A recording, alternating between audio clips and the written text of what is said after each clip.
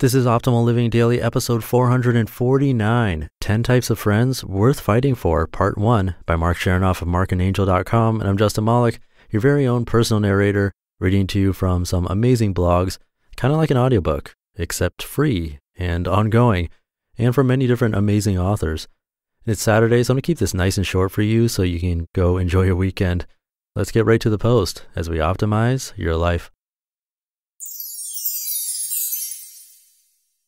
10 Types of Friends Worth Fighting For, Part 1, by Marc Chernoff of MarcAndAngel.com. Quote, I would rather walk with a friend in the dark than alone in the light. Helen Keller. This post was inspired by 3 emails I received this morning, all of which share a similar theme about friendship. Below I've shared a small excerpt from each with permission. I know you'll appreciate them. Quote, Kayla, my 12-year-old daughter, speaks fluent sign language because her best friend Megan, who she grew up with from the time she was an infant, is deaf. Seeing their genuine friendship evolve and grow over the years truly warms my heart. Quote, my younger brother Greg spends most of his free time at school hanging out with the football team. He's actually been working out with the team and everything. Greg has a mild case of autism. About a year ago, my mom was ready to pull him out of school and have him homeschooled due to excessive bullying from his peers. One of the popular football players who had stood up for him in the past heard about this, explained the situation to his teammates and friends, and stood by his side until the bullying stopped. Now a year later, he's just one of the guys. Quote, yesterday, my sister and I were in a pretty bad car accident. Luckily, both of us were wearing our seatbelts and didn't have any major injuries. My sister is and always has been Mrs. Popular. She knows everyone. I'm the complete opposite, an introvert who hangs out with the same 2 girls all the time. My sister immediately posted a comment on Facebook and Instagram about our accident, and while all her friends were commenting, my 2 friends showed up independently at the scene of the accident before the ambulance arrived, unquote. Each of these emails made me smile because they reminded me of the power of true friendship. There's honestly nothing more beautiful and meaningful in this world. The author of the 3rd email excerpt above ended her email with this line, quote, I know I don't have a lot of friends, but I'm sure grateful I have a couple worth fighting for, unquote. And that's exactly what I want to reflect on in this post. 10 types of friends worth fighting for. Number 1, friends who make time for each other. There are countless intricacies to every great friendship, but the foundation is always incredibly simple, making time for each other. The key is to hang in, stay connected, fight for them, and let them fight for you. Don't walk away when the going gets a little tough. Don't be distracted too easily. Don't be too busy or tired. And don't take them for granted. Friends are part of the glue that holds life and happiness together. It's powerful stuff. So put down the smartphone, close the laptop, and enjoy each other's company face to face the old-fashioned way. There are few joys that equal a good conversation, a genuine laugh, a long walk, a friendly dance, or a big hug shared by 2 people who care about each other.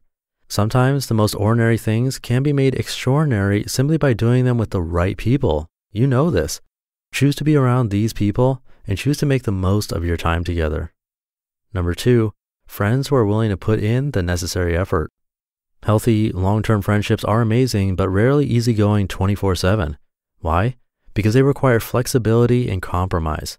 2 different people will always have 2 slightly different perspectives about the same situation. Resisting this truth and seeing the hard times as immediate evidence that something is catastrophically wrong or that you're supposed to see eye to eye on everything only aggravates the difficulties.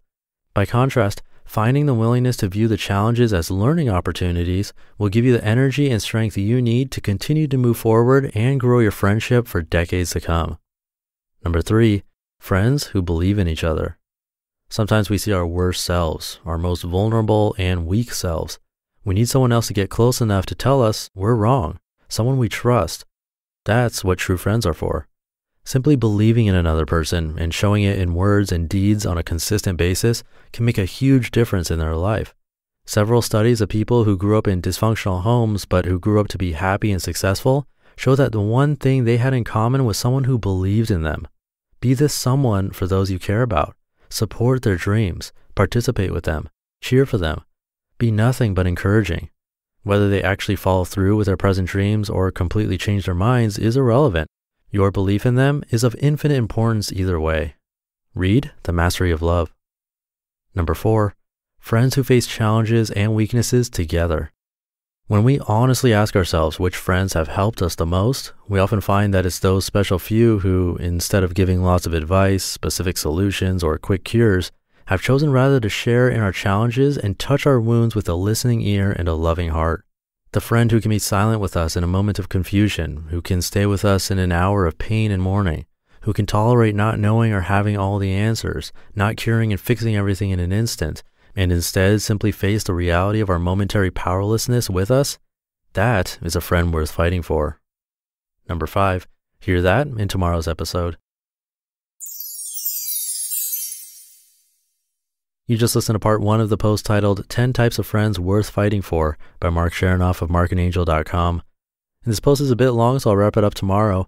If you want to help keep the show alive and well, come by oldpodcast.com, that's oldpodcast.com/support. I have a list of ways you can help us out to keep these going, most of which are free. And thank you so much for listening and being here. It means a lot. I hope you're having a great weekend. I'm going to be back tomorrow to continue this post. I'll see you there, where your optimal life awaits. Hey, this is Dan from the Optimal Finance Daily podcast, which is a lot like this show, except more focused on personal finance. Justin handpicks the best posts he can find from blogs and authors like Ramit Sethi, Mr. Money Mustache, and more, and I read them to you 5 days a week. So if you enjoy this podcast, come on over and subscribe to Optimal Finance Daily too. And together, we'll optimize your financial life. You've been listening to Optimal Living Daily. Be sure to hit the subscribe button to stay up to date on each new episode, and head to oldpodcast.com, that's oldpodcast.com, for a free gift as well as more actionable tips and resources to help you maximize your potential. Thanks for joining us, and remember, your optimal life awaits.